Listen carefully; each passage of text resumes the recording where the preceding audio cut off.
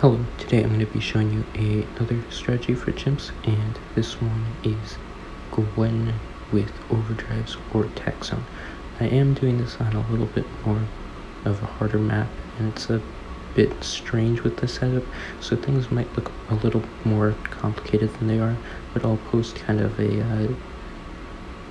like another example on an easier map a bit later on to show you what a more simplified version would look like.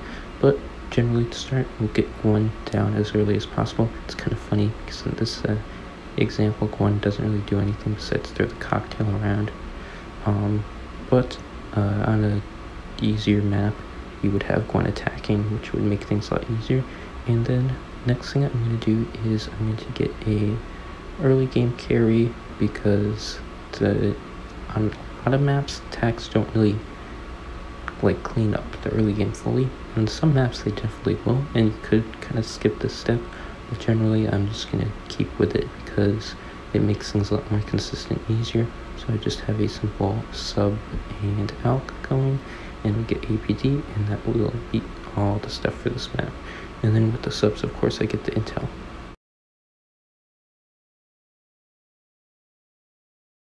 Alright, so the next thing that we can do is go straight into the villages, and because we have a lot of towers that we're going to be using, I'm going to be getting the double discount. And I do mess things up right here because I accidentally get 2 jungle drums. I got the jungle drums in the wrong village, and I later end up having to get the jungle drums at the other village, but we aren't going to be needing a camo village, so I'm just going to get the drums there. And then I'm going to get a spiked mines to help out with rounds like 63, and just in general, the spiked mines is really good, and it also helps a lot on this map. Normally you would go with 4-2-0, but in this specific scenario I need that, and we can use the Firestorm late in clutch. And now I'm going to get the tack. I'm going to get a bomb shooter to help stun these ceramics because they are being very pesky, and we can go into another tack shooter and an embrittlement, and then I think after that we go straight into a tack zone. Alright, so I have my 410 embrittlement, and then with this we can go into the tack zone, and that is going to deal a lot of damage, in particular with the buff from Gwendolyn and the buff from the embrittlement.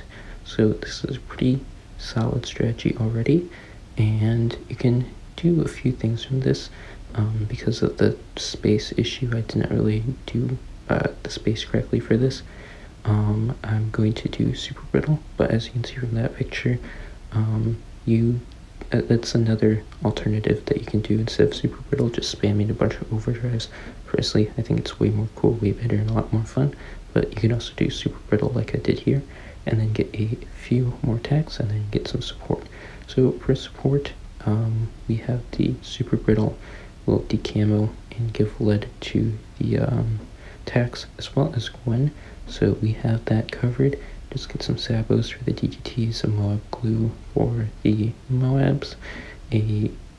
Actually, we do not need first strike, which is pretty cool because these do so much single target damage. And then after that, we need to get another sabo. Round 95 was kind of dumb on this map, but normally it's going to be completely free, and this is a pretty set and done setup.